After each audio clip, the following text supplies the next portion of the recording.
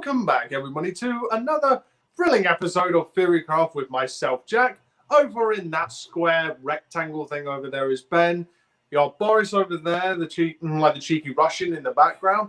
And also, we got a new mascot for the channel as well, who we've not decided on a voice just yet, but we'll be getting there. And his name is named after a very delightful singer in a particular fighting film, which was rubbish. And he's called Minogi! Minogi the koala!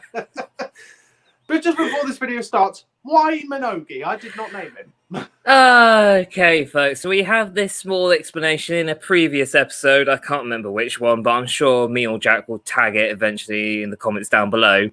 But basically, growing up here in the UK, there was this delightful TV series known as My Parents Are Aliens. The dad, which was an alien, was unable to say the name Minogue. He was obsessed with Kylie Minogue.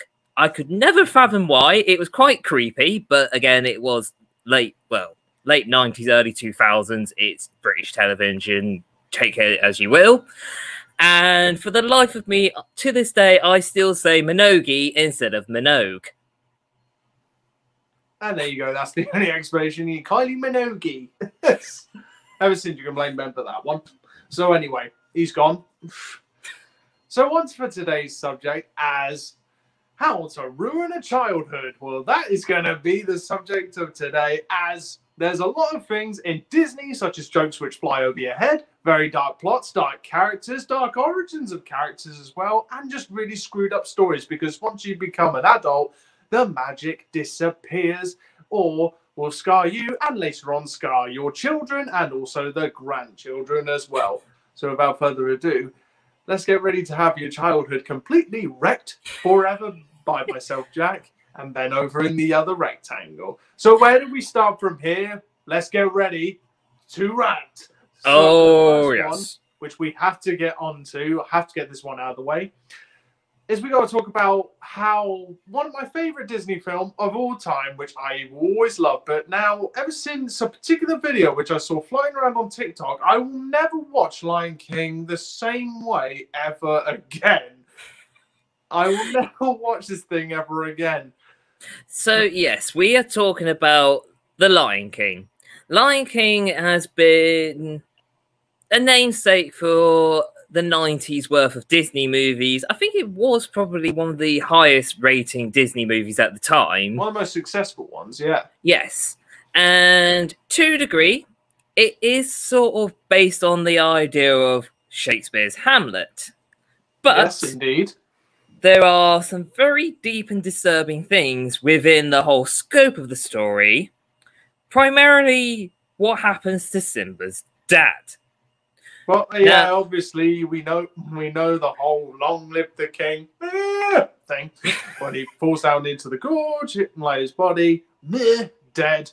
Simba comes across him. He gets chased out into the desert by the hyenas, and that's the end of it. We never see Mufasa again. We never see his body, nothing like that. And the reason why we're going to get into this, obviously, they're not going to re-show this in a kids' film. But there's a particular detail which was not picked out by me. I wish I could remember this TikToker's name, but I can't. But there's a particular scene where he's asking Zazu, what kind of, is he like a macaw? What kind of? No, Takun.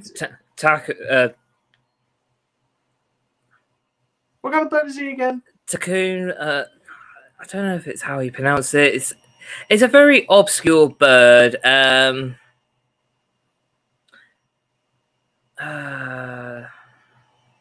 No, I don't think it's even that. I can't even remember. I think it's like a weird amalgamation of other birds in between, because it never looks like anything I've ever seen. Well, anyway, like Scar, the brother of Mufasa, is asking Zazu to sing him a song. And when he's singing this song, saying, "I've got a bubbly bunch of coconuts," and I won't sing the rest of the song because of copyright. But as he's singing the song, you see Scar, he's playing with a lion skull. And this is where Lion King was ruined for me. As with hyenas, yes, they're scavengers. They can be occasional predators. But I don't think there's anything to suggest, even for the real world, that they actually eat lions. But it's very common among lions especially among other prides, as males when a rival male comes in, which the fact that there's two males doesn't really make sense. Sometimes happens, but the fact that we never see Mufasa's body again, it's in Scar's bedroom, give or take, lounge, whatever, and he's playing with the thing. And it's quite common for lions, especially when they're going to kill the young of the previous male as well, to, in some cases, cannibalize. So it makes me wonder, did Scar actually eat Mufasa? Did he eat his own brother? I mean, that would be... It's a very disturbing thought, but yet it's the only most logical thought, because you do see the body after it's been stampeded, but then nothing else. Like, obviously, after that point, Simba goes like running away because he gets shunned. I think it's by Mufasa, if not by the hyenas. He gets scared away. Yeah, and then he gets told by Scar to run and never return, and then he tells the hyenas to go and kill him. Yes, and that's it. Like, you don't see much else, obviously, because it's a kids' movie, but it's heavily implied. And to be fair, it would make a lot of sense because, well, he wanted to be the one in charge, so obviously trying to get rid of the evidence as best you can, it's the only way of doing it.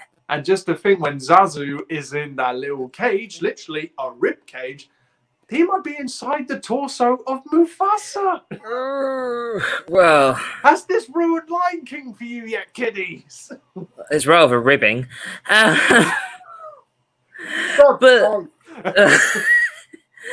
But no, I mean, this is why we wanted to do this chat, because Disney has got details.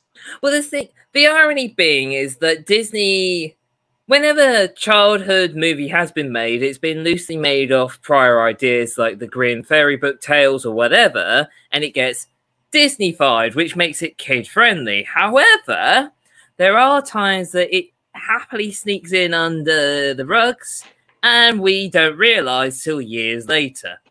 And there's a lot of moments where I wonder how the hell did they even get away with it, especially now with Disney Plus. They have had to alter a lot of old school stuff, which one I found absolutely hilarious was that there was a very old cartoon of Donald Duck as a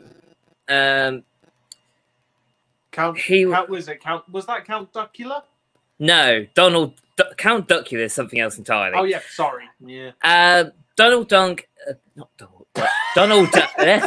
Put me teeth in.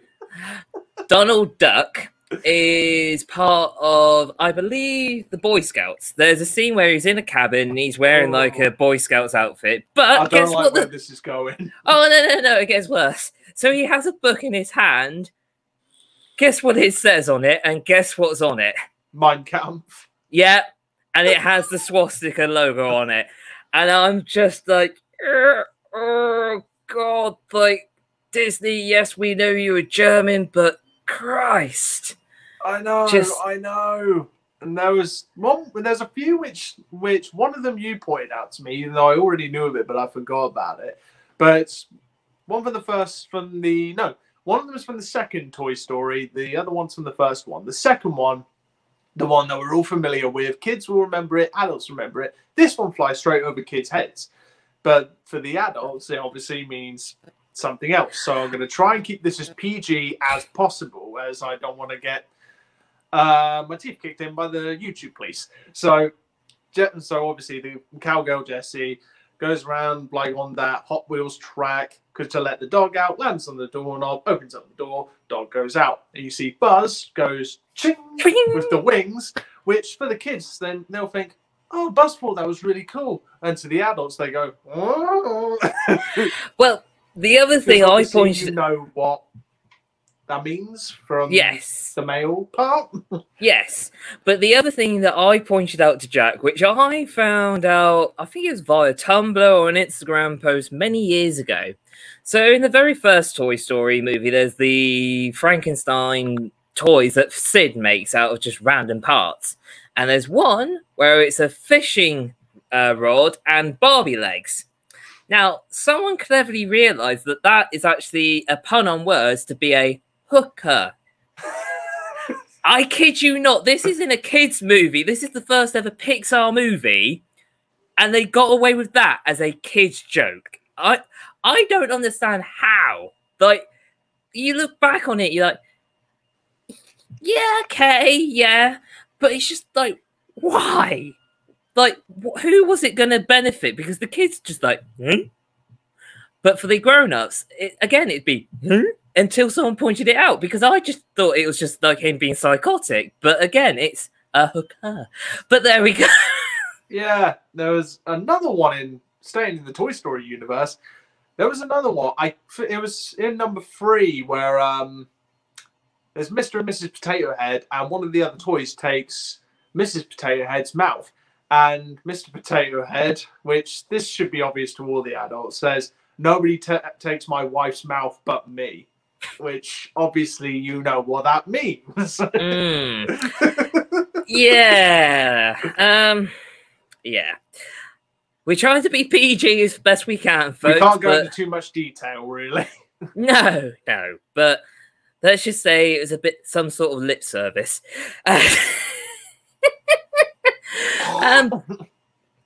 Behave. But staying with Toy Story, another quite dark thing within that movie, the third one at least, is where they're in the trash compactor in the incinerator and they're all just holding hands. Like, that's really dark and twisted. I know. Even I was watching that thinking, oh my god, the comparison. This is like a crematorium for toys. Well, I would argue maybe a bit worse. Like, going with the fact that Walt Disney being German and... I know where you're going. Yeah, I'm not saying anything YouTube honest. I is innocent. I is an angel of sorts, even though I'm not actually Christian. What I'm going to say is that it starts with A, and that's it. Yes. But, yes. It's definitely a very traumatic scene regardless, but it's one of those things where I always wonder, why do they have scenes like that for a kids movie? Like, is it just a way of preparing kids mentally that not everything is sunshine and rainbows, or is it just for the fact that we just want to screw up as many kids as possible? I don't know, but then again, I think it's in a way it's very cleverly done so they can get it past.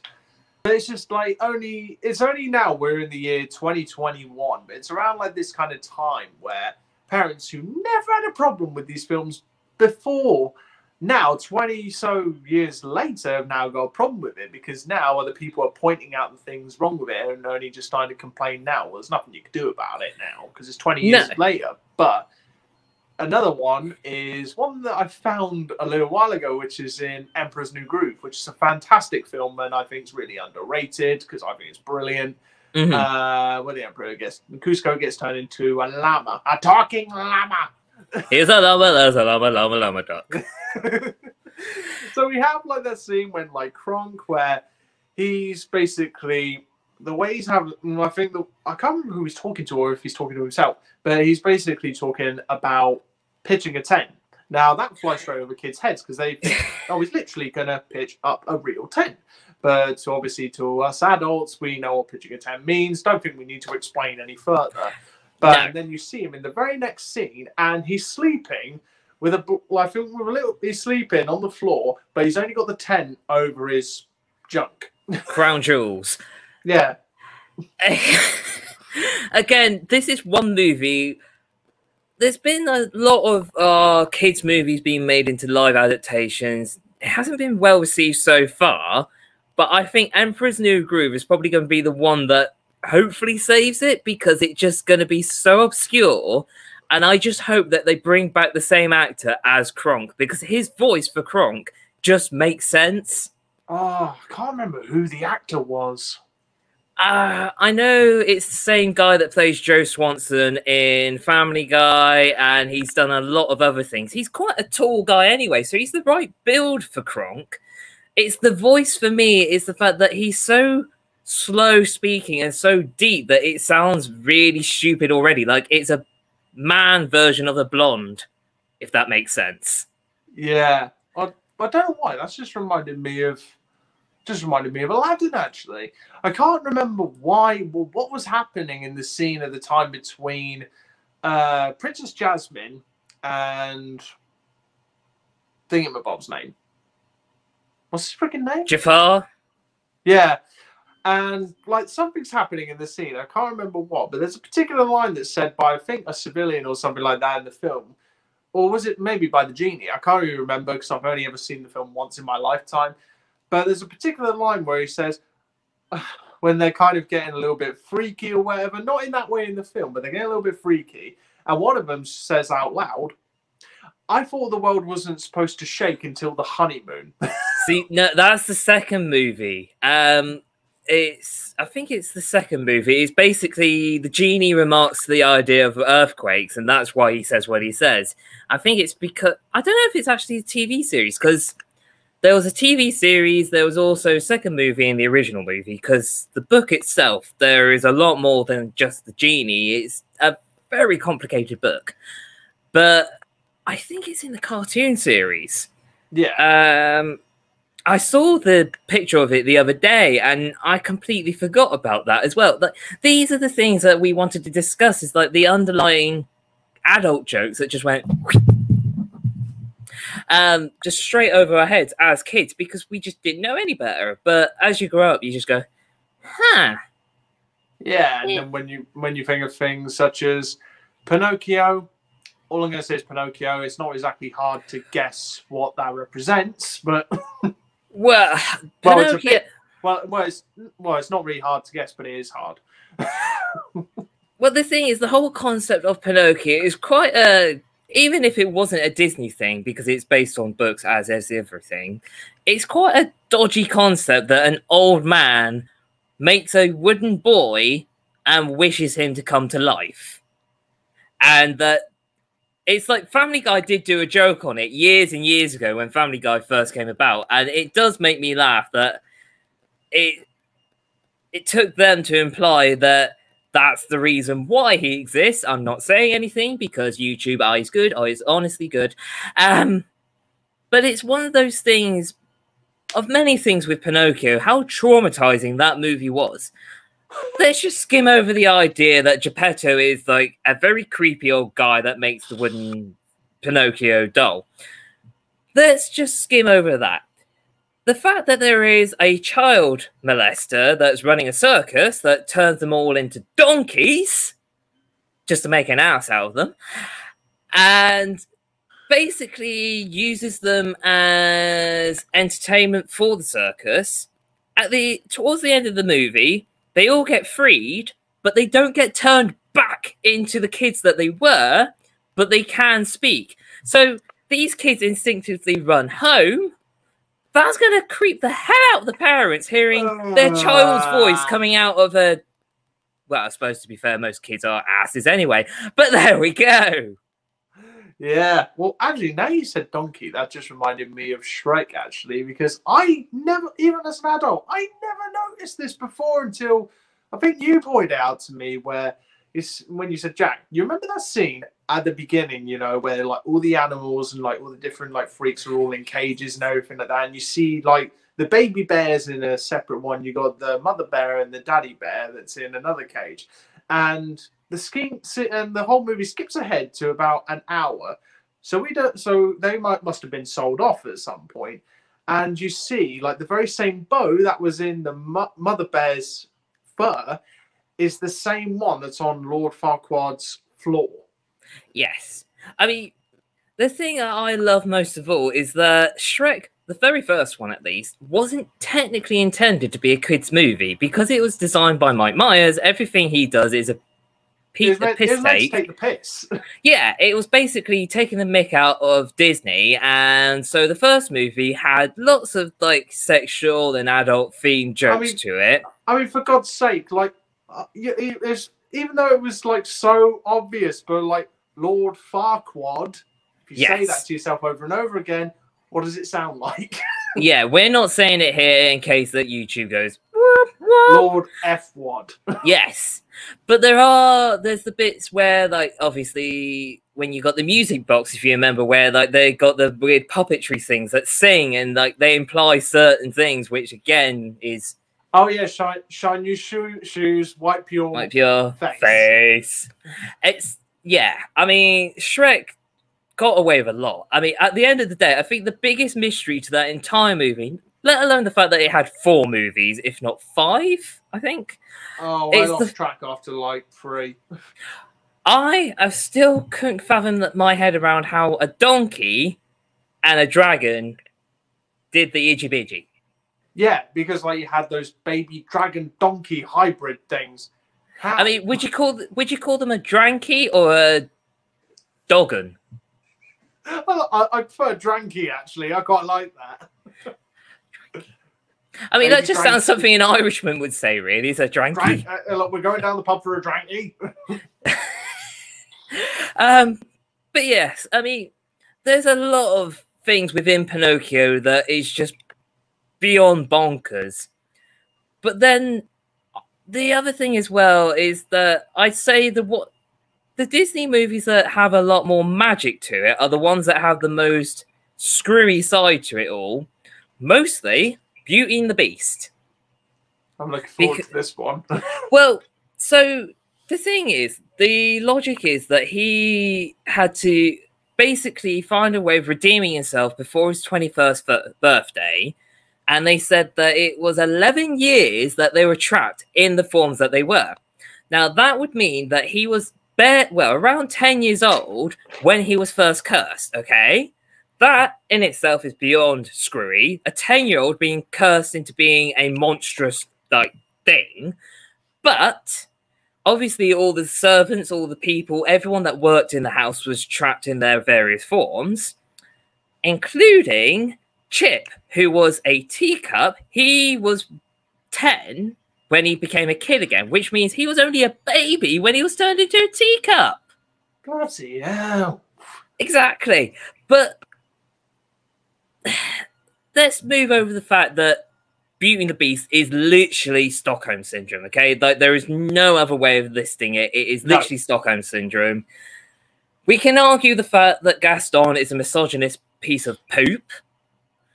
But there's also, in the newer movie, which I find really cringy, at the end of the movie, the guy that plays the prince that transforms back, he and Belle have a dance around the ball as they've either just been married or something, and they imply about the honeymoon, and he growls like the beast, which is like, yeah, like, what, Disney, why? Why would you imply something that's just... But yeah, even though the adults like, right, you know what he's going to do. You know what they're going to do. Everybody knows. You don't have to... But the other thing I'm wondering as well, right, is obviously Chip is a teacup and he has a piece of him missing as a teacup. Oh, no! Yeah, no, stick with me. I just worked it out. Oh, no. Yeah, no, it's not even that. Obviously, when he turns into a human, that piece is still missing. So would that mean he's brain damaged to a degree? Because it's on the very top, like above his eye. So it's going to be like a... Like, that's really... Because then the other thing as well is, like, that random piece of chip must be turned back afterwards. So then you've got, like, a random... Yes. This is why... This is the subject that I was really looking forward to, because it makes me question how too much of an extent of this curse did get undone. Because the logic obviously is the fact that they wouldn't have had... I don't know whether or not they would have had to refurbish everything afterwards, because technically all the staff and everything was the furniture. Yeah. Or whether they got fused with the furniture and then they got separated from it afterwards. Good question. I don't really know. I mean, given the fact that he is a prince, he could probably afford like going to like whatever the Renaissance version of IKEA was. But probably IKEA would have existed then. It's been around long enough. But Beauty and the Beast is probably a very bizarre movie in itself, because it's all about like female independence. It's about proving that she don't need no man, and then by the end of the movie, she need that man. Yeah, even though it's Stockholm Syndrome, it's not a love story. Yes, no, I completely agree on that, but it's the fact that it completely counterfacts itself by like the last quarter of the movie that she proved time and time again that she didn't need any man because she was smart and intelligent enough, which back in those days would be deemed enough to be put on a burning stake and be labeled as a witch, which I'm pretty sure Gaston tried doing in that movie because he sent her father to an insane asylum because of being a crackpot. But again, it's a very odd movie looking back on it as an adult. The only thing that I could technically agree on is the fact that it promotes the idea that it's not about how you look on the outside, it's about who you are on the inside, but it's a very... the message is good. The message is good, but... Yes, but it's not a very clear message, which, again, I think could have been done better. Yeah, although just before we started this thing, you were talking about another, like, some more dark stuff, which I have not actually really heard much about, but you were talking about Dumbo, I think, earlier. Yes. So Dumbo is a very, well, it doesn't technically have a happy ending despite what we think. So the whole point is that Dumbo is obviously an infant elephant that was born into the circus, which means very bad and crappy situations because it's a circus. Like back then, it was work the animals to death. This was before the days where people had animal rights and all this bits and bobs in between. The fact that he's labeled Dumbo because of his massive ears, because he looks dumb, which is kind of harsh. And like at the end of the entire movie, it's basically because he has such massive ears and he learns how to fly with them, it attracts more people interested in the circus. The only upside is the fact that because he generates so much income for the circus, him and his mum get a bigger cage in a circus. That's it. That's how the movie ends. That's like they not don't get a happy ending. No, this is it. Like everyone thinks that I love the old movies. Don't get me wrong, but it's not a happy ending like everyone thinks it is because it just. I mean, granted, this was 1941, so it's quite a dark time anyway. But again, it's one of those things where the only happy ending is that they got slightly better living accommodation. That was it. It's like, what else can you add to it? Well, then, we're going into, like, obviously, since we're going into the kids side of things, something which is super obvious when you're an adult, but when you're a kid, you don't think about it. How dark Tom and Jerry was. Well, I mean, there's a lot of things of old school cartoons that. I mean, there is a lot of. If you really look into it, there's a particular episode where Tom and Jerry develop depression, and then I think Tom lays on the train tracks and tries to kill himself, and then I think Jerry joins him, but then I think something happens. They don't end up getting run over, but eventually they both end up suffering from depression. And if you really look into this episode, it's really friggin' dark. Yeah, well, there's another one which is quite disturbing as well, which is All Dogs Go to Heaven. Have you ever seen that movie? I think it's All Dogs Go to Heaven. So obviously the main dog doesn't want to go. He wants to stay on Earth. But there is a scene, I can't remember if it's this movie or something else entirely, but as there's like all these creatures are queuing up to go through the pearly gates, there's a random sack that's jumping up and down in the queue. As it gets to the altar, it's a sack of kittens. Yeah. Oh no, that makes me uncomfortable.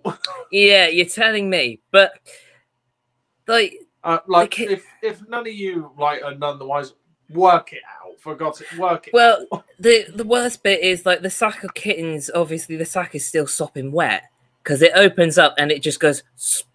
No. And it's just like Jesus, fudging hell. I mean, As an adult, you go, oh, frickin', and you go, friggin' Yeah. I mean, there are some dark puns within movies that work out quite well. Like, towards the end of Lion King, Zazu asks Simba, who's now a full-fledged pride lion, what are you going to do with him, sire? He'd make a quite nice throw rug. And he goes, maybe he will. Shrug it off. Come along to Hercules, and he's in his, like, training face, and he's in his room, and the weird little guy that's training him throws him a towel, but it's not a towel, it's it's the lion that's been turned into a throw rug. And it looks identical to Scar. Yes, down to the absolute T with the scar over his eye. Which, like, there's that theory which, like, all the films are somehow connected in some way. Yeah, I mean, I'm never fully sure on the whole Disney theory because everyone's been speculating ever since Pixar came along that it's all intertwined. Whether or not it is, it'd be interesting, but I highly doubt it because it's hard to try and put everything in together. Although if you look at a really dark film like Monsters Inc., which basically all the concept of the film is about is a load of monsters giving kids PTSD. Oh, no, it gets worse than that because by the end of the movie, at least, like, the original idea is, like, they scare kids, they use the energy. Traumatizing kids, okay, like, scaring, that's not too bad because most kids have the fear of monsters and they get over it to a degree as they get older. But it's the fact that towards the end of the movie, they change their tactics as a way of making them laugh. That's going to traumatize them more, surely, psychologically. If you're hearing a kid randomly laugh in the middle of the night, you think they were possessed by, like, some Antichrist demon or something. Christ. Like, it's not natural to hear a kid just randomly laugh in the middle of the night. If you hear them scream, that's fair enough because it's night tremors. But how can you try and logically hear a kid say, oh, no, I wasn't scared by a monster. I just heard a monster do a comedy routine and then eat a microphone and belch it up. Yeah. You logic... Like, how do you explain that without being psychotic? Oh, there's another animated Disney film which I cannot remember its bloody name. It's about these... I think it's about these germs or whatever, these colourful things that exist inside someone's body, I think. I can't Inside Out. Inside Out, that's it. Yeah, thank you. And there's a particular one inside. There's a particular thing in Inside Out where I think they're looking at some of the inhabitants of San Francisco, which obviously in America. So I think a load of them are checking out some of the inhabitants, the humans of San Francisco and everything. And one of them points out a big hairy man. And another one ends up remarking, oh, that's a man. I thought it was a bear. And San Francisco has a really big gay community, which like big, burly, hairy, like men in the gay community are called bears. So that's what that means. Now you know. Yes, the more you know. The more you know, the more you never want to see it again. Definitely. I mean, we could probably spend God knows how long debating how dark and twisted Disney is. But at the end of the day, I think Disney's never going to stop making movies regardless. It just depends on how far they push, because there are some things where I'm going to have to re-watch some stuff. I mean, you got one of the newer movies, I think it's called Soul, where it basically talks about the idea of death and, like, idea of what life and whatever it is meant to be, which is a fair enough idea. But then it comes into question as to how meaningless life is, because they make it out like you choose what you want from here, but at the end of the day, you just come back here, which is quite a depressive way of, like, equating what life is all about, that you just choose random things and then come back. Yeah.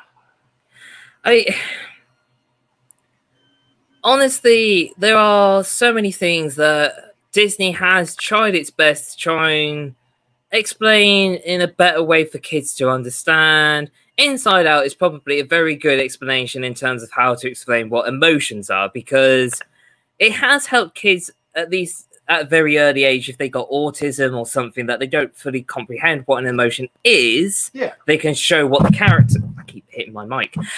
What a character from that film they associate with. And I don't think Disney's ever going to stop with making films for kids, obviously, but it does beg the question as to how far is too far.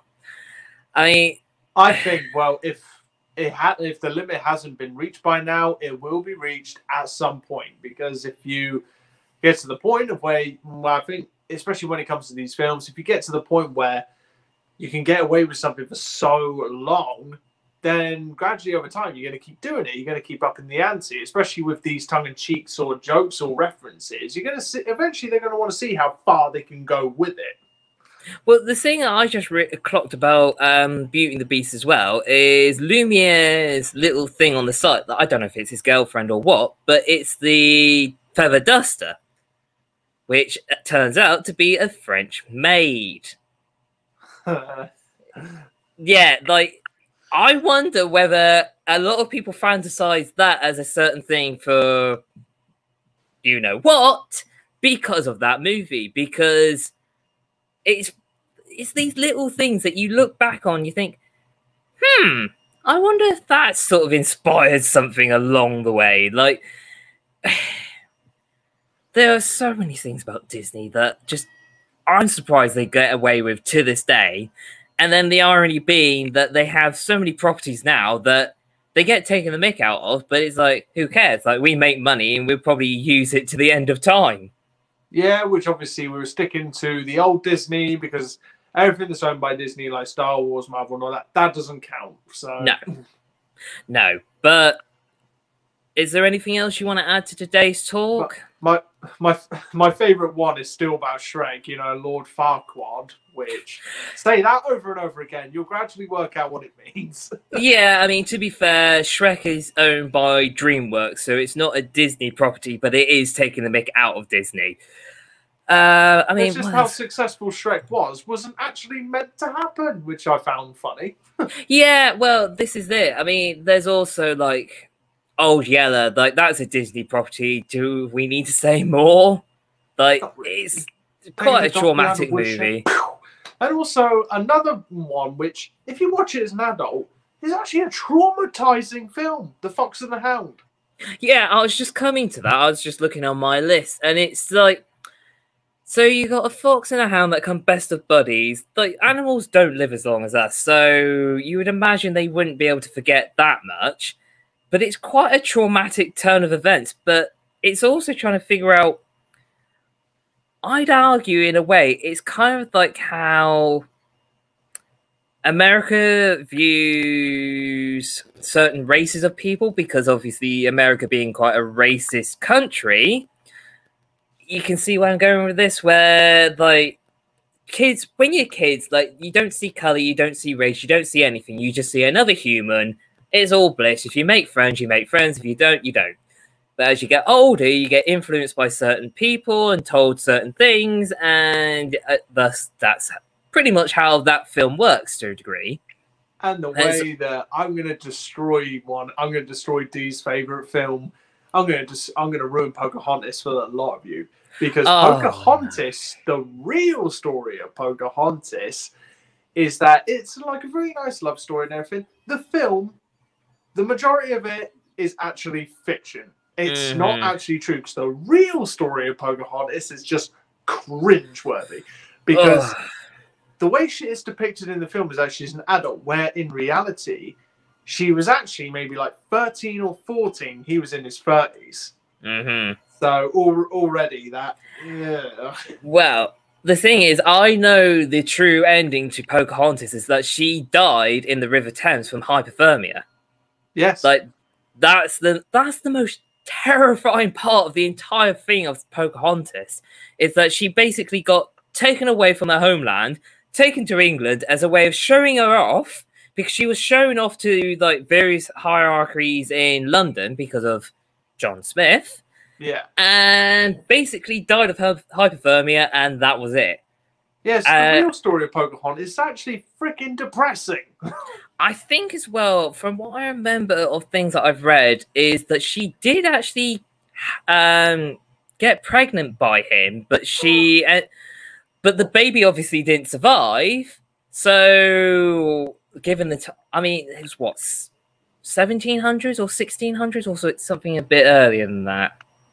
I think it was I can't remember exactly. I think it was the mid 1700s. Yeah. So obviously they didn't have the same medical scope as we do now in terms of dealing with something like that. So again, it's even more traumatic of what medical procedures she would have had to go through if that was a true case. It's just this poor girl did nothing but just get a bit too curious for her own good and just subsequently had her life shortened. Yeah, so yeah, because in reality, she died extremely young. Mm-hmm. But now there's actually a memorial of her in London, I believe. Oh no, there is. Or it may not be. I can't remember where exactly it is. I think there's one in London, and I think there's one in America where, like, she used to come from, where like the colonial, John Smith's people went to in the first place. But it's just a very weird take on how drastically Disney-fied a historic moment could happen, because, like, you wouldn't do it to any other historic moment in history, like the Titanic or any other, like, cataclysmic, earth-changing moment. But yet Pocahontas was completely romanticized, and while it was a great movie and there was a sequel, the only thing that made sense was the fact that John Smith went over to America and he met her. That's the only consistency. The rest of it, nothing. Like 90% of that film is pure fiction. Well, I mean, it's Disney. They have liberties in terms of making things a bit more happy smiley, because it's the happiest place on earth, apparently. Yeah, even though the actual guy, Walt Disney himself, was not always a very nice bloke. No, but I've heard a few stories when I've been watching a few documentaries so on Walt Disney that apparently he was a wife batterer, I think, and a bit of an alcoholic as well.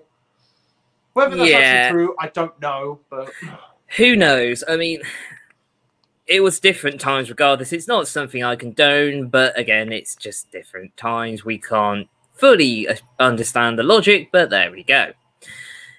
Any other this has been the talk on the House of Mouse. So, yes. I've actually thoroughly enjoyed this. I've been looking forward to getting this one out, and I think now you lot are never going to look at Disney the same way ever again. Yes, I think we've well and truly traumatized them for a little while, which means we're going to take a bit of a break for about a week, because we both need a bit of a break from chaos that's going on in the world, but we will be back eventually. It will be my topic next time. Which is... I want to cover one of my favorite 80s movies that has been talked about as a sequel recently, which I'm trying to fathom how they're going to do it. But it is Labyrinth, a really great movie that had David Bowie in. It's a very bizarre movie. It was absolutely bonkers. And apparently there's a sequel in the works, which is going to have Jennifer Connelly back. But the problem being that David Bowie is no longer with us. And she's like in her late 40s now? Yes. But then, to be fair, like most Hollywood people, they seem to stop aging after 25 if you got enough Botox and money. Yeah, personally, this film, even all this time later, I still don't get it. And Ben knows he hates me for the fact I don't like David Bowie's music. I don't. I'm sorry. Nah, it's fair enough, but it's just one of my... Friggin' fight me! Give it time. I'm working on my sword and my weapons. But yes, one of my all-time favorite 80s movies is Labyrinth. Not only does it have David Bowie, who sang throughout most of the film, is part of the movie itself, the actual puppetry behind it all is done by Jim Henson, the guy that did Sesame Street, Star Wars, and Muppets. Oh, yeah, he did, didn't he? Yeah, he is the master of all Muppets and puppets within Hollywood, to be fair. There is a lot of traumatizing moments in the movie, but it is definitely a movie that I would love to see either done as a sequel or redone in modern day to see how much more spooky it could be. But there we go. That's my topic for next time. Again, thanks for watching us, folks. We are two dudes and now two furry little guys that like to rant, rave, and Where'd he ramble. go? Oh, that's his butt. I was going to say he's the right way up now. But yes, we have Boris in the very background and we have Minogi in the foreground. Quality. So again, thanks for joining us, folks. We are two dudes that rant, rave, and ramble all things sci-fi, comic book, or just movie lore gone by. And again, stay safe, stay home, and we'll see you all soon.